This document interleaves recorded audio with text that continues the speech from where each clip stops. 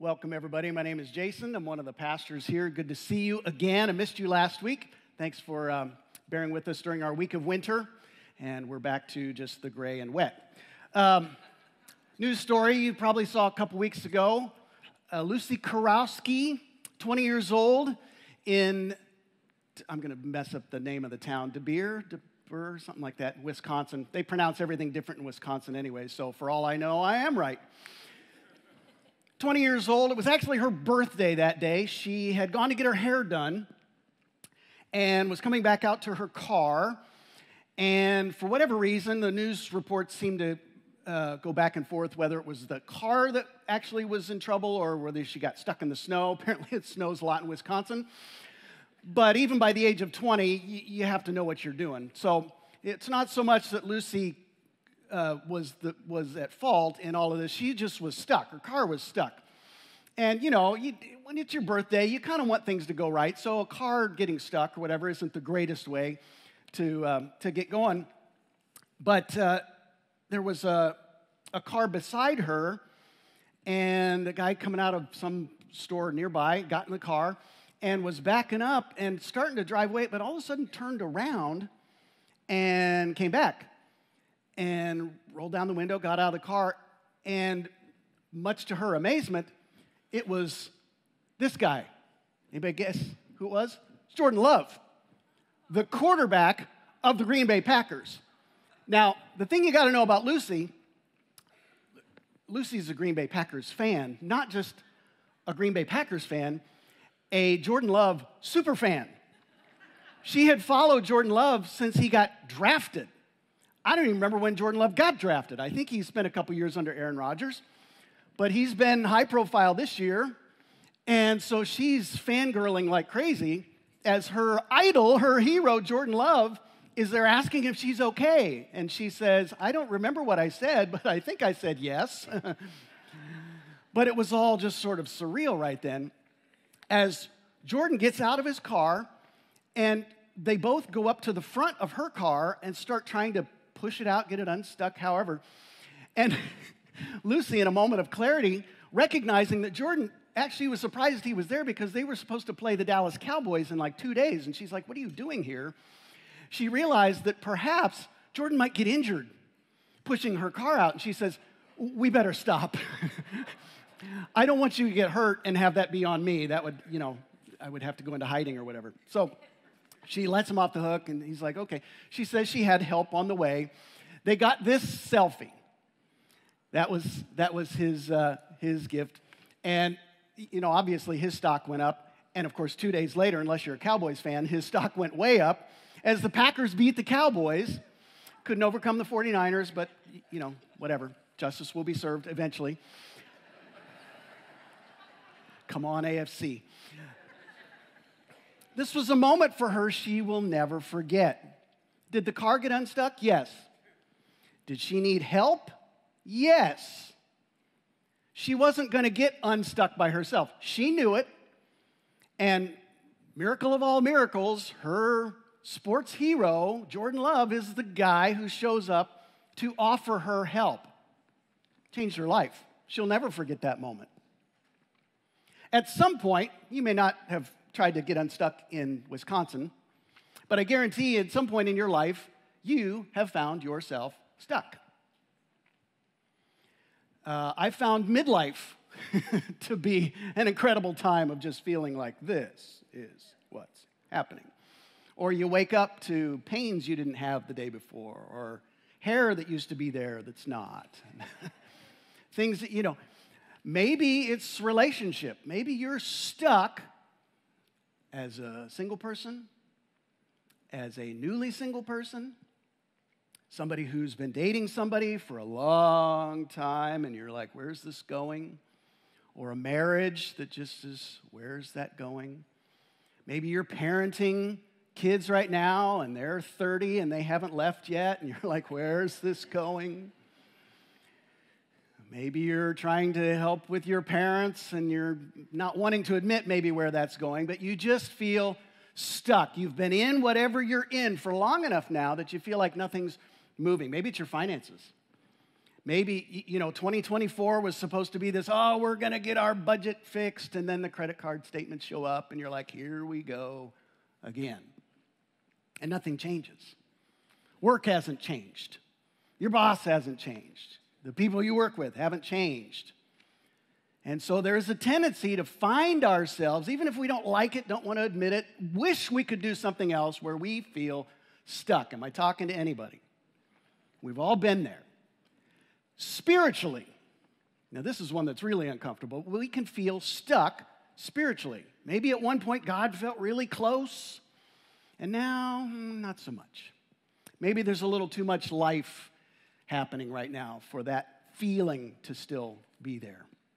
And you feel stuck. The things that used to bring you hope and inspiration and joy and peace or whatever, those things aren't quite doing it for you. And sometimes we run to the next event, we go to the conference, we pick up the book or the music or the way, hoping that'll kind of do it for us, but it doesn't. And you feel stuck and a little disappointed. Because you look at that and you say, well, what's it going to take for me to get unstuck? I don't like being stuck. Most people don't enjoy being stuck. Sometimes it's the devil we know. But other times, we would love to get unstuck. We just don't know how. And what I'm here today to tell you is that as we keep talking through this Taking Back Your Life series, and I mentioned this a couple weeks ago, is you have to warm up to the notion of grace. Because taking back your life is more about leaning into God's grace than it is your grit. Of course you have energy. Of course you have willpower. Of course you have resources and a bright mind, and you can put things around you to kind of help. But at the end of the day, when we're going to talk about taking your life back in a way that really says, I was here and now I'm here, you have to cozy up to the notion that God's grace covers whatever you can't, and it covers it more than enough. And so it's not about just our doing that gets us unstuck in life. Now, for some of you, that's the price of admission, because you have tried all of the things, and you wonder why you're so tired, and you're still not unstuck. It's because it's not about your determination. It's not about your perseverance. Yes, those things are important. Of course they're important. It's not what comes first. It's a response to a grace that has been given to us by God through the person of Jesus that says, I got you. And that sometimes is the biggest fight. And we want to talk about that today because until we confront that notion and the way that we're supposed to respond to it, we're going to have trouble. By contrast, if we can, and we're going to see this in our story today that we're looking at in the Bible, access the faith that we have. And you say, Jason, I don't have very much. That's why I'm here. I'm running on empty fumes. But what you're going to see in this story today is the character that we're going to talk about you could easily identify with. Could be the same as you. The big idea that we'll see as we look through this story is that rewarding faith is often risky. You want the payoff, but you're not willing to take the risk. A lot of people are risk averse in all spheres of life, but spiritually speaking, we tend to hesitate sometimes because there is this sort of, if I take this next step, what's going to be next? And you don't know. That's why it's called faith.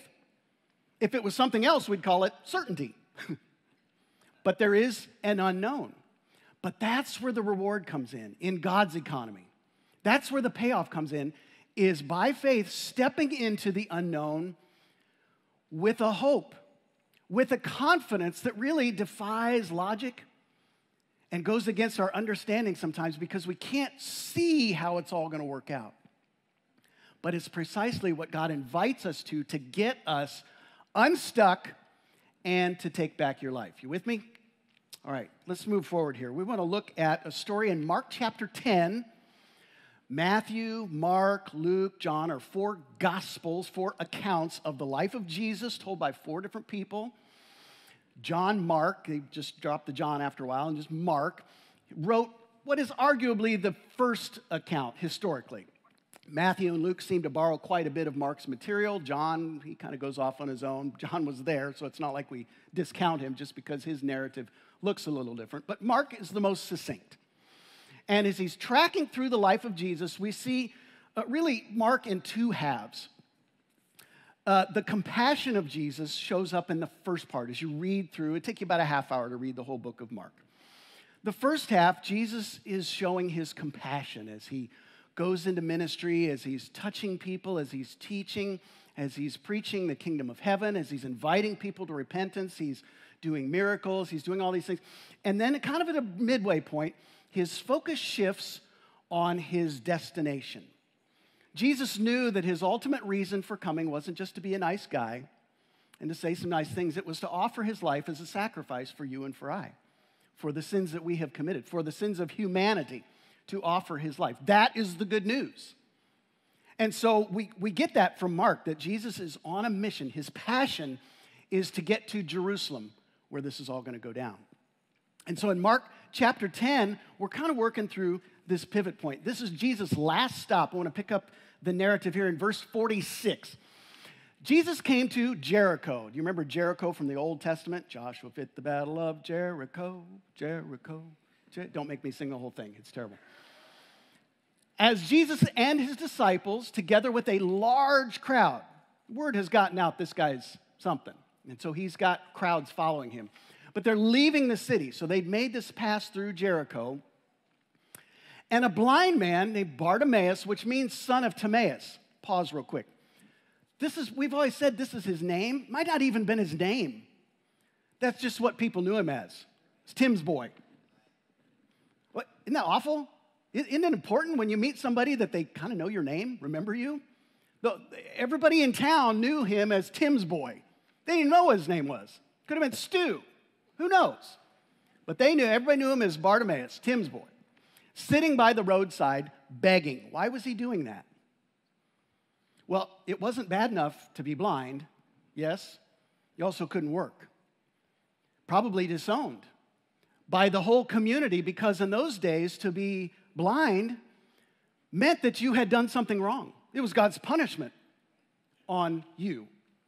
And so the spiral of negativity puts him by the roadside begging in his own hometown. Let's keep reading. When he heard that it was Jesus of Nazareth, he began to shout, listen, Jesus, Son of David, have mercy on me. Many rebuked him and told him to be quiet, but he shouted all the more, Son of David, have mercy on me. You can read through the whole Gospel of Mark, and nobody else in Mark's Gospel, not the crowds, not his own disciples, nobody else calls Jesus Son of David. Isn't that curious? Well, why would that be? We know by this point in the story that Jesus' popularity had built because there's a whole crowd, but a crowd of who? Who were the people following him?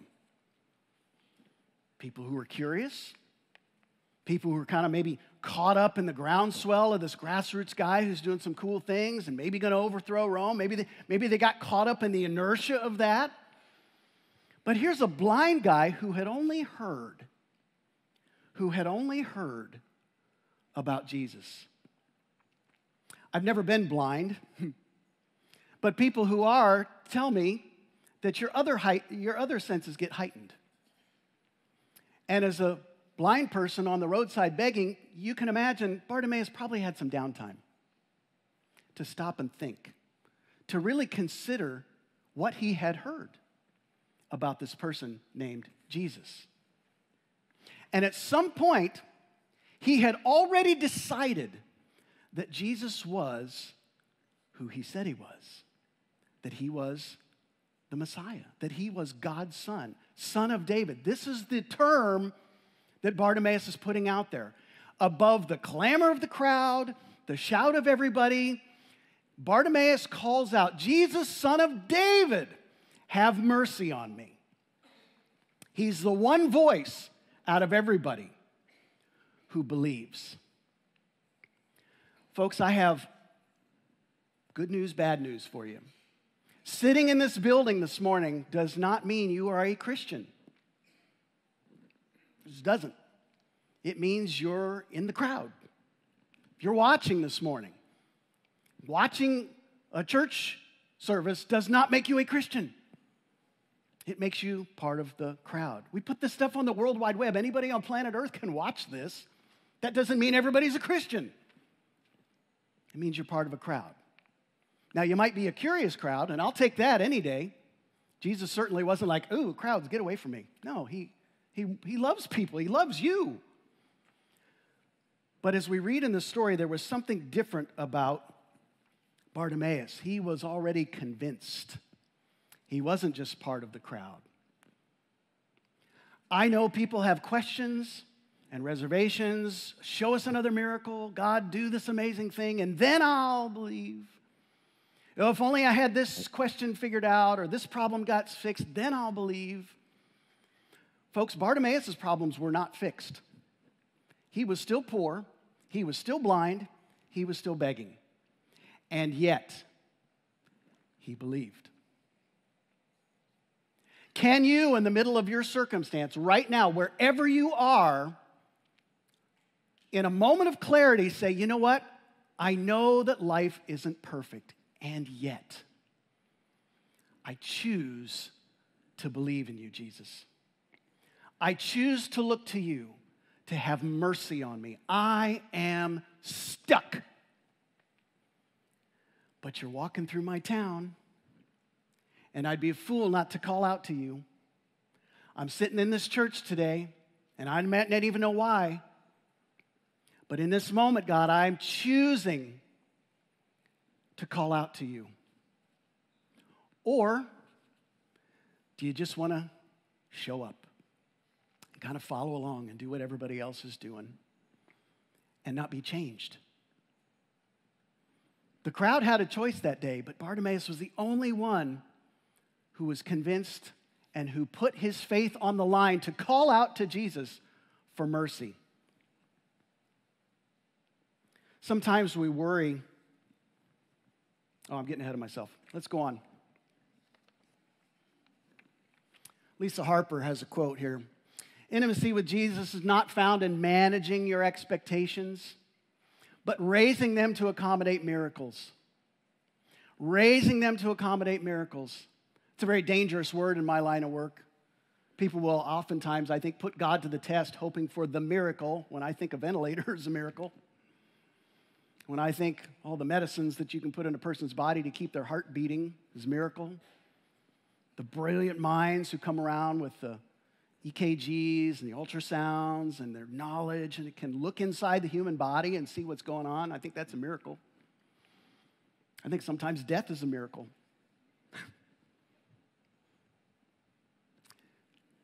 Your definition of miracle doesn't, I'm not here to argue that point. What I'm saying is it's often broader than what we think. And we don't give God enough credit for what a miracle could be, for what miracle he might be working in your life. We celebrate the things we can see all the time. It's harder to see the things happening inside. Or the groundwork that Dylan was talking about a little bit ago that might be happening so that in time something may come to the surface. Bartimaeus wasn't hindered by any of these things either. He could have sat there and believed what the crowd was telling him. Basically, stay put.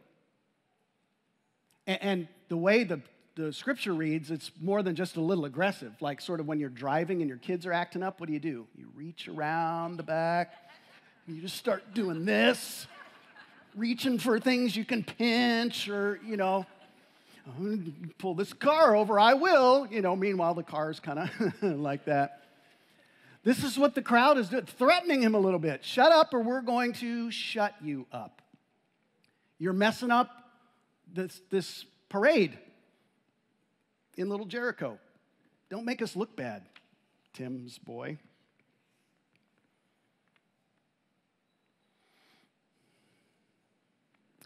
If you're going to take back your life, you have a choice to make.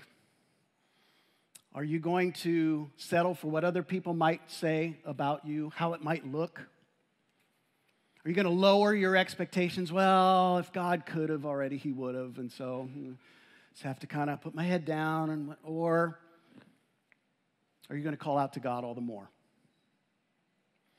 The crowd couldn't shut Bartimaeus up. When he called out, they were trying to quiet him, but he didn't go for that. He called out all the more. It seems foolish sometimes. It seems desperate. It feels foolish in our age of got to keep it together, got to make it look a certain way. Some of you I know are bringing in a whole ton of garbage this morning. And yes, you can't spill that out to everybody, but really? Really? We're not even going to address it? The reality that you're in? And what that might require in terms of laying your self-image aside and saying, God, I need you. Nothing else is going to fix it. Nothing else is going to fix me, what's broken inside of me. Nothing else is going to move me forward in life. Whether the situations change or not, whether my circumstances change or not. What's it going to take? So what happens in the story? Let's look at verse 49 and the rest of it here. Jesus stopped and said, call him. So they called to the blind man, cheer up, on your feet. He's calling you. Oh, okay, now the crowd changes. Now that Jesus is on this guy's side, then they want to be nice. Throwing his cloak aside, he jumped to his feet and came to Jesus. Maybe on his own, I don't know. I mean, how cruel is that? What's interesting to me, Jesus stopped. Mark has spent his whole narrative talking about how Jesus was showing compassion, but then in a moment he changes and begins his route to Jerusalem. And in the midst of that, one guy calling out for help caused him to stop. Jesus put Easter on hold for one guy. Folks, what do you think of yourself in the eyes of God? I wonder sometimes, I'm a little concerned other times that Bible-believing, good-hearted Christian people are so eager for Jesus to come so that the bad people get their punishment. And I'm like, what? No. Jesus died for everyone. And he would move heaven and earth. He has to save one more person. Your friend, your coworker, your family member, your neighbor.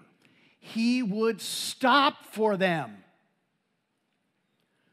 Yes, I want him to come back too, but I'm not in such a hurry that I want others to be left behind. I don't want that. I want to be like Bartimaeus, who's willing to call out all the more, who wants to risk that little bit more just to even get close. He's not even asking for anything yet except for mercy.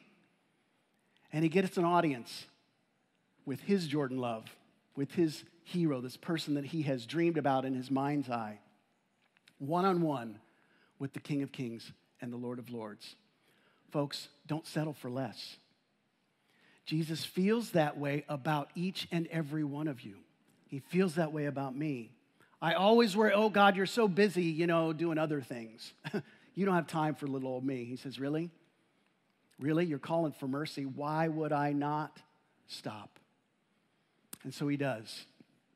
Let's go on to the next verse here. Jesus says, what do you want me to do for you? The blind man said, Rabbi, I want to see. Think about that for a minute, what he's asking Jesus to do. And then think about this. One word from Jesus. Go. Go. Your faith has healed you. Mark says immediately he received his sight and followed Jesus along the road. There's so much there. There's so much there. Jesus asks, it should have been obvious to him, right? If we were just in Portland, homeless people in Portland, a lot of homeless people. If I walked by and somebody was, calling for help, I'd be like, what do you want me to do for you? Well, duh. But he asks. Why does he ask? Why does he ask? It's not because Jesus didn't know. It's not because Jesus couldn't see. It was obvious. It was obvious to everybody what he would have asked. It was important for Bartimaeus to make the ask. It was about him stepping up and using the faith that he had, whatever faith it was, to say, Jesus, I'm not afraid to ask you for what, humanly speaking, is impossible. I'm willing to ask you for that, even if I look like a fool, because let's face it, what else do I have to lose? I don't have anything else. You are my only hope. And that is the kind of faith that Scripture says Jesus is looking for and is about. Bartimaeus made the big ask. He asked for the impossible. With the little bit of faith that he had, the only thing he had left, he asked for a miracle to be able to see. Let me ask you, what are you afraid to ask God for? What's too big for God in your world? Now you say, well, some of the things I ask God for are more just like a heavenly slot machine kind of thing, Oh, I'd like a little more money, a little better job, whatever. But are you serious? I mean, what would life be like for Bartimaeus if he could see? Well, if being blind was the thing that put him in this social status, then being able to see would do what? Would put him right back in community. He would be able to function. So the big ask was really just to be able to do what he could normally do. What's too big for God? I was at the store the other day. We needed to pick up cat litter because we always need to pick up cat litter. My gosh. And they didn't have our favorite kind of cat litter, the one that doesn't, kick up much dust. They just had the other stuff that's like a cloud every time you try and, I didn't want that cat litter. And they were out, and I was with my son, and I'm like, come on. And I said, you know what? Mm-mm. And I did. I prayed this stupid little prayer. Lord, you don't owe me anything, but I really would not like to have to come back to Costco. I mean, ever would be awesome, but today or tomorrow would be so great. I just need some cat litter. And I am not kidding you. I turned around, and there's a cart, an unmanned cart,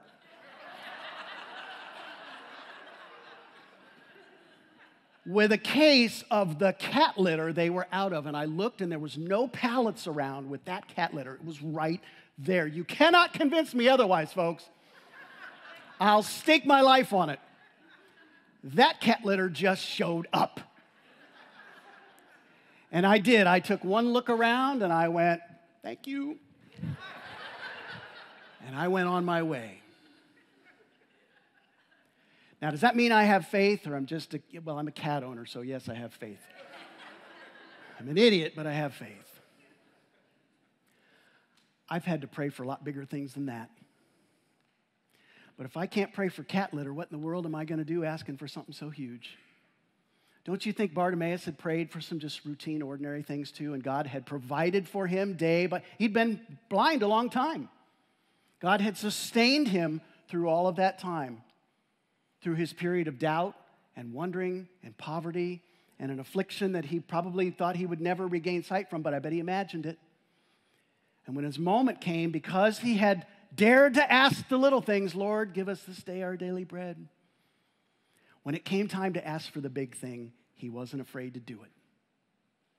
Folks, where are you at? Where's your courage today? Are you able to ask God for what's important? He cares. It doesn't mean he's going to, it's like a genie in a lamp. He's not just going to give you whatever. But why not ask? Why not ask? What's the worst he can say?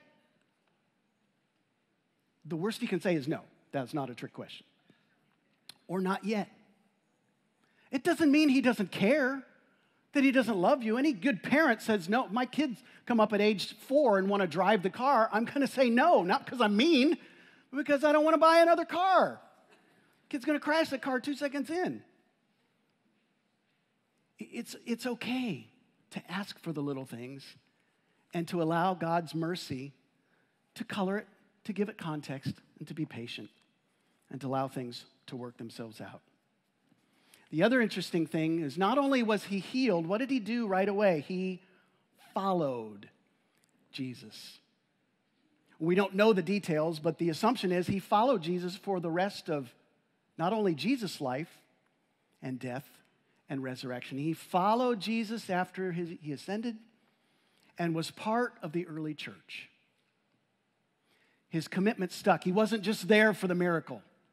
Yes, it restored him. Yes, it gave him new hope, new perspective, a new sense of purpose in his life. But he also remembered who gave it to him in the first place. It wasn't just about his wanting to see that made it all happen. It was Jesus having mercy on him, God's grace going before him that changed his whole life, his whole outlook, and he followed. I've seen a lot of people pray a lot of desperate prayers, and sometimes God really does come through and does some amazing things, and I watch people go, thanks, and they're gone. There's no staying power. The crowds, we don't read about the crowds following after that, but we read about Bartimaeus following. Jesus isn't always a popular guy. Sometimes, yeah, he says some things that feel good, but other times he says some really hard things, and you have to decide, am I going to follow this guy? Do I believe? Do I trust enough to risk that kind of risk? But for Bartimaeus, it changed the entire trajectory of his life. That one act, that one moment of decision where he was willing to make that kind of ask. I want to come back around to something I said a little bit ago. Leaning into God's grace probably is the easiest. It's not easy. It's easiest when you have nothing left to lose. It's going to cost you something. And in our age in this community, I think, hopefully not stepping on too many toes, relative affluence. We pay our bills, we can get around, The idea of having nothing left to lose feels very desperate. And I'm not wishing for the bottom to come out from underneath your feet. I just know that given enough time, it probably has or will in some form or fashion. Financially, relationally, spiritually, health-wise, whatever. You're going to get the rug yanked out. Life just has a way of doing that. And when it happens, I wonder where you're going to turn. May I invite you, if you never have, to place your faith in Jesus. It's very simple.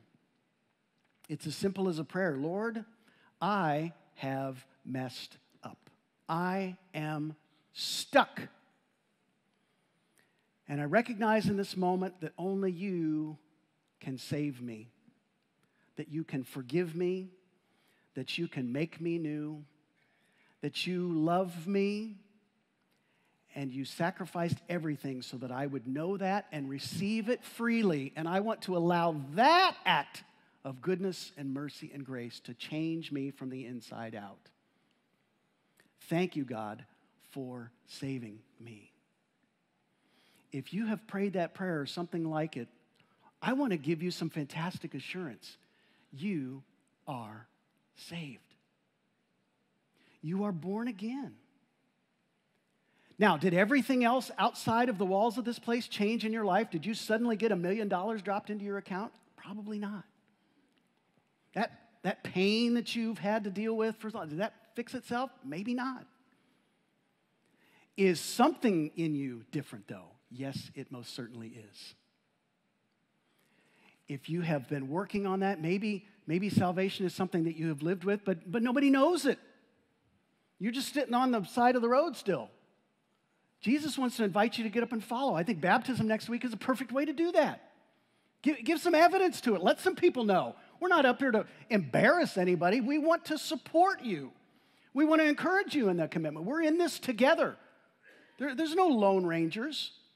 We want to support each other in all of that. Just putting that out there. It's because this is something tangible you can take action on. Not that busyness makes you more Christian than another person. The act of believing by faith puts you in that camp. But faith can have some evidence to it. It can have hands and feet. But it's going to be risky. You might have to explain some things to your family, to a spouse, coworker. But what's going on with you? You have an opportunity to tell them what God's doing in your life. I want to invite you as we close, we're going to look at 4 questions 4 questions I want you to consider, really think about for yourself. First one is this. What is it that you want God to do for you? If you're really honest, what do you want him to do for you? Is it fixing a relationship? Is it getting out of an addiction? Is it some kind of hope financially, physically, psychologically? What do you want God to do for you? And the second question is this. What's in the way? Is it shame, a public perception? Oh, I can't have people know that I deal with depression and anxiety. What would they say? I can't let people know that I've been hiding this secret sin for so long. What would they say? I can't let people know that this perfect family life isn't all perfect. What would people say? What's in the way? Ask it. Get honest. And then third thing is this. What's your next step? What are you going to do? Are you just going to sit by the road and let everybody else tell you who you are, what you should do, keep you in your place? Or are you going to do something different? Are you going to take a risk? And then fourth, what's it worth? What's it worth? Is it possible that God could do what God loves to do, and that is be there for you and heal you and save you and invite you into an amazing new life with him? I'm going to invite you to stand. We're going to sing about that. It's not always so rational. Sometimes it's like this tidal wave that comes at us. And if you're experiencing God's love for the first time in this way, I want to celebrate that with you. As we sing, I can invite you to text Jesus to the number up on the screen. If you're making that decision for the first time, we'll give you some traction, some next steps, and some videos that we want to text you this week. But right now, we want to sing and to celebrate God's love that comes at us in such amazing ways. Let's sing.